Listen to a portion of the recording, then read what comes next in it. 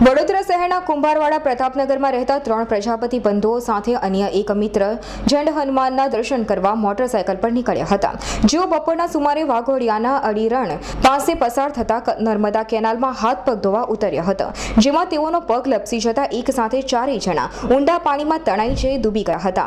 આ યુવાનોમાં અક્ષય નિલેશ પ્રજાપતિ ઉંમર વર્ષ 23, મનીષ નિલેશભાઈ પ્રજાપતિ ઉંમર વર્ષ 18, પિયુષ નિતેશભાઈ પ્રજાપતિ ઉંમર વર્ષ 23 નાઓની લાશ સરણેજ પાસે નર્મદા કેનાલના પાણીમાં તરતી જોવા મળતા ત્રણેયના મૃતદેહ જરોદ પોલીસને જાણ કરી બહાર કઢાયા હતા. જ્યારે ચિંતન જીતેન્દ્રભાઈ સલાડ ઉંમર વર્ષ 23 રહે વાડી વિસ્તાર વડોદરાઓનો કોઈ જ પત્તો ન લાગતા આજે વહેલી સવારથી એનડીઆરએફની ટીમની મદદ લેવાઈ હતી.